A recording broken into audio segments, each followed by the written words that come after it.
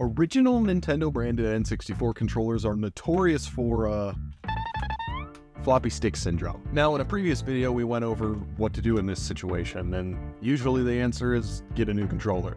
But what if this controller is your childhood N64 controller? If there's so much nostalgia and sentimental value packed into this little thing that you just can't bear the thought of parting with it, well then this is a video for you. This is the Nostalgic Video Games Tech Room. This is that little shack over in the corner of our store here in Florence, Kentucky. This is where the magic happens. And by magic, I mean battery replacements, low-level tech repair. Everything that really needs to be ripped apart and fixed gets sent off to our tech guy off-site. But this is our home base right here. Unfortunately, floppy stick syndrome is a side effect of a flaw in Nintendo's original design. So I'm gonna crack this bad boy open, show you what's wrong with it, and how to fix it. There are tons of home remedies to try and fix those sticks, but really, I've tried them all. I personally had a handful of different N64 controllers in my collection that just weren't playable anymore because of how floppy they are. Usually, that's a sign that whoever owned this controller owned Mario Party and break their controllers. All right, so here we are at the bench with our busted old controller. So the first thing you're gonna need is a Phillips head screwdriver. So at this point, Nintendo had sort of foregone the security bits on their actual controllers, and you'll just need, a pretty small one. And then there are a handful of different screws here that you gotta undo. There's two on each of the side arms, one on the main arm, making 5, and then there's 2 on the body, making 7. But there are also 2 in here in the memory card slot. So that makes 9 screws that you have to undo here. Now the ones in the memory card slot are a little bit smaller, but you should be able to get it out with the same screwdriver. These ones look real rusted and nasty, but I'm gonna do my best to get them out of here.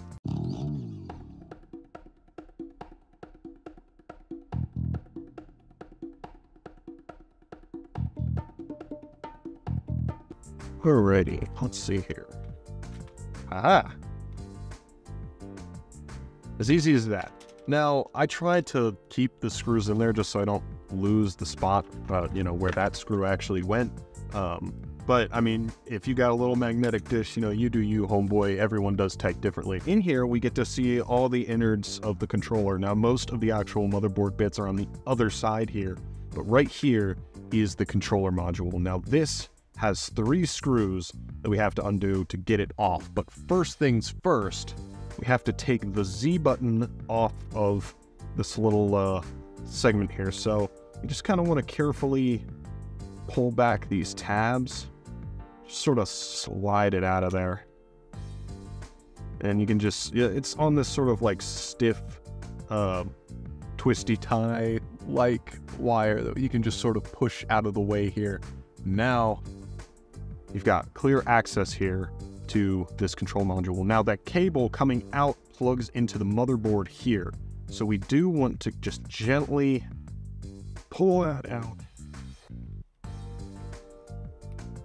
My nails aren't strong enough, which means a little flathead screwdriver to the rescue.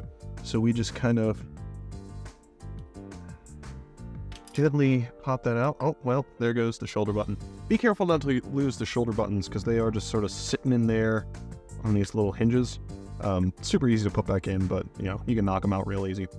But there we go, unplugged from the motherboard. So now all we gotta do is unscrew these 3 screws here. And they're the same size, same Phillips head as screws that were screwed into the memory card slot there.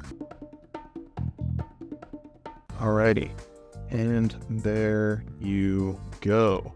Slides right on out of there. Oh, well, there goes the Z button membrane. If that falls off, it just sort of sits gently right there. There's these 2 little nubs on the back side of the membrane that kind of plug into these 2 holes here on the Z button. And it's the same shape as the board, so it's easy to plug right back up in there.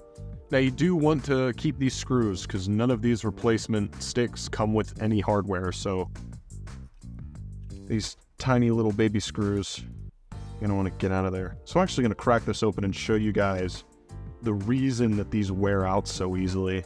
Now this was Nintendo's first shot at an analog stick, if you don't count the NES Max controller, which, yeah, I don't know what the hell they were thinking there. So Nintendo was still kind of figuring out how to make an analog stick, and their design choice here was pretty interesting here.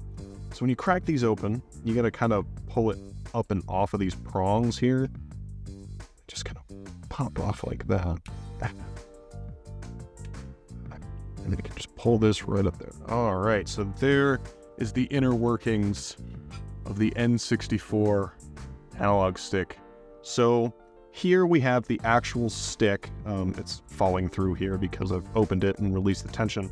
Now we've got this kind of guide here that the stick sits in. It's got this little sort of toothed gear, and that sort of sits into here, pressing the gear here. And there's another one of those guides facing the other direction in this little dish here. So this dish is the main issue here. So I'm going to take out this little guide to show you a little better. Look how nasty that is. Now the flaw in this design is that this stick goes down through these guides and sits into this dish.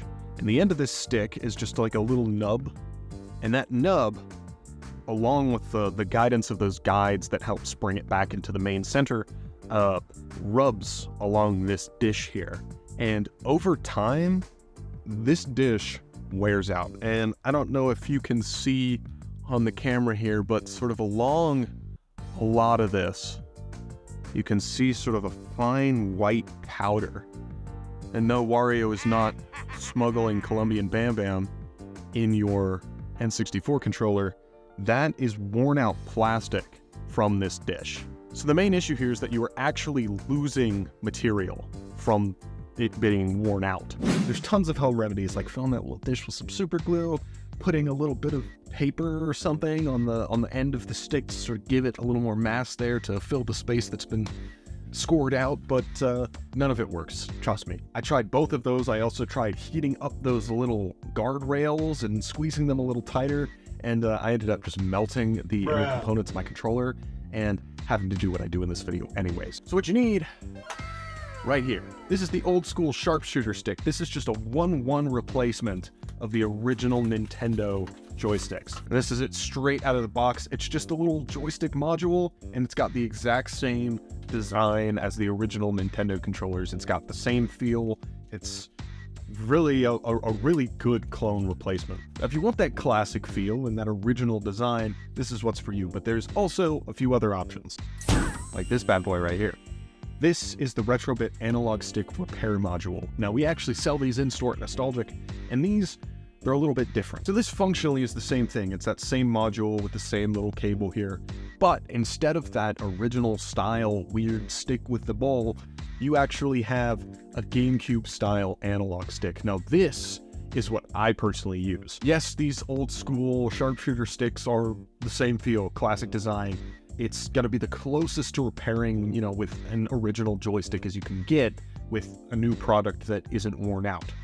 But these are gonna last you. Personally, me, I just prefer the GameCube style analog stick. I think it feels better, I think it looks better, but in the end, it is personal preference. Now, whichever one of these sticks you choose, it's the exact same repair process. Besides the actual joystick, they got the same spots for screws, they got the same cables, everything goes in exactly the same. So I'll stop yammering and show you how it's done.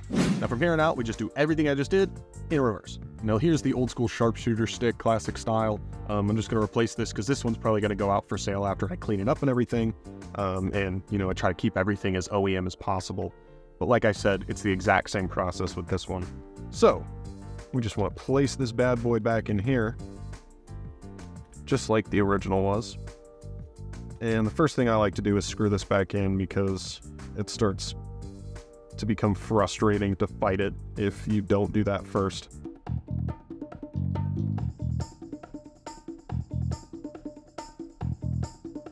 All right, now that that bad boy is screwed in, we just want to take this cable and you just kind of got to bend it around this way, and you want to make sure that these teeth are kind of facing downwards here. You've just got flat blue plastic facing up, and that is what plugs into this slot right here. Nice. You just tell that you make that connection. It's pretty easy. It doesn't fight you too much. And then you just want to take this Z button and gently place it back into little grippers here. Now, it can be kind of hard to finagle the board and the membrane in there. You just gotta fiddle with it a bit. There we go. Boom, boom, boom. And there we go. Stick's replaced. Now, all we gotta do is put this back on, screw this bad boy back up. But first, I'm gonna clean this. Good old paper towel and your Windex multi-surface. Now, whenever I clean stuff here, I pretty much always start with the Windex because it's a bit more gentle than, you know, your 91% isopropyl alcohol, which we have like 400 million bottles lying around for cleaning cartridges and stuff. But I always like to do, Windex first just because, like I said, it's more gentle. Over the years, just like along this edge here, we'll just accumulate dirt and Cheeto dust and, you know, whatever the 12-year-old playing with this was eating at the time. Sort of go along the edge here. Well, there's a lot right here on this cable.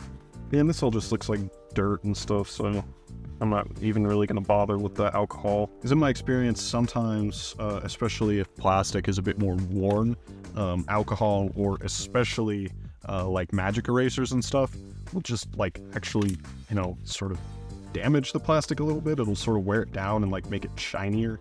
I guess not damage, I guess it's just polishing it. But yeah, most of these, you know, OEM Nintendo accessories, cartridges and stuff have a little bit of a texture, and if you use that, you know, first off, you'll rub that texture right off.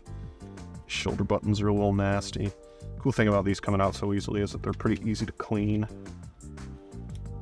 Oop, not the membrane. Insane in the membrane. Inside in the brain. Copyright strike. Nostalgic video games sued for $1 billion majillion.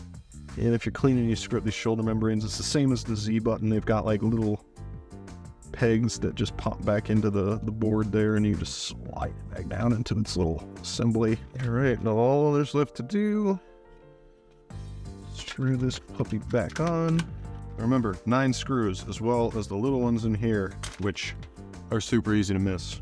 Now with there being 9 screws, it can be a bit frustrating trying to get everything lined up here. But with some patience, you'll get there.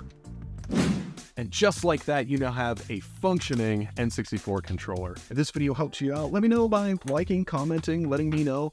I always love hearing you guys' memories and experiences. Sorry for the little bit of drought of content here. We were a man down going into the holidays here at Nostalgic, so I was given 110% in the store. And man, you guys really turned out for Christmas. You guys made this holiday season a fantastic season for us here at Nostalgic. And man, we're working hard getting games back on the shelf for you guys. I don't believe we have any of these sharpshooter style joysticks on our online store, but we do have these Retrobit analog sticks. So if you need one of these, just go to nostalgicvideogames.com, where we have all of our retro modern video games, consoles, accessories online, as well as a good deal of collectibles. You can order for free in-store pickup or have it shipped to you, and buy with confidence that you're buying from a locally owned business. Thanks for tuning in to Nostalgic Video Games. I'll see you next time.